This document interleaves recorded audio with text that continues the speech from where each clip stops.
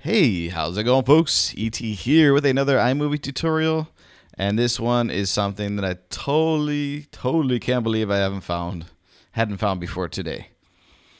This is a feature that allows you to set the kind of the global settings of a movie.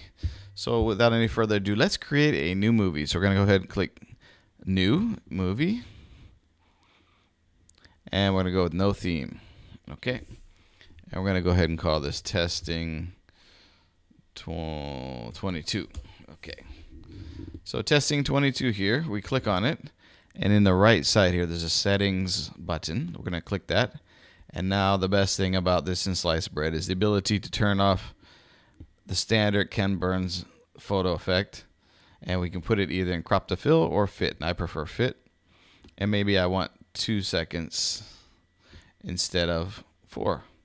Or maybe I want 10, depending on what I'm doing with the video. And transition, actually I'll put it back at like 4. Transition, you can do 1, up to 2 seconds. So this will save you a lot of time if you're doing automation type stuff. If you're doing 30 images and you want them all to be the exact same length, and you want transitions to be certain. You want to, anytime you drag a transition and you want it to be 0.5, maybe you want it to be 2, up to you. Trim the background music.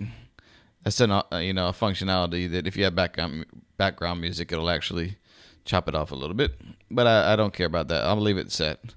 Themes and automatic content. I actually don't usually use a theme, but the theme I do use, if I click on this button, I go to no theme. So I don't like any themes at all.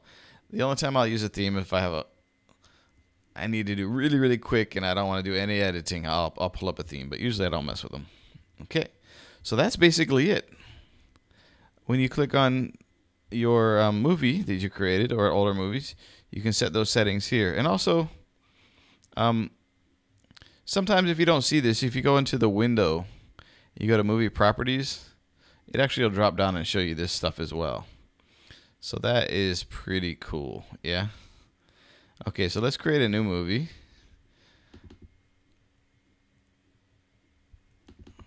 No theme. We'll call it T. Again, click on the movie. Go over to the right. So only single click.